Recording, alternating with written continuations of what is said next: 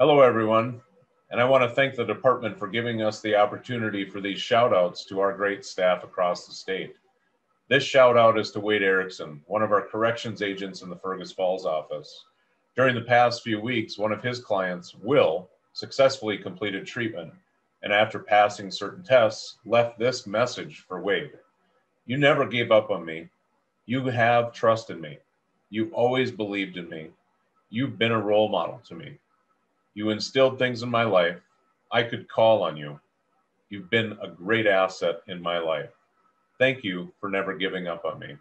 It's these messages of importance that we receive from time to time, but rarely have the opportunity to have it in a voicemail or something that's actually recorded for us to hear the power of our corrections agents across the state. Many of you have experienced these types of messages, but we're thankful that Wade and this client were so successful together in their journey for successful completion. So thank you, Wade, and a shout out to you.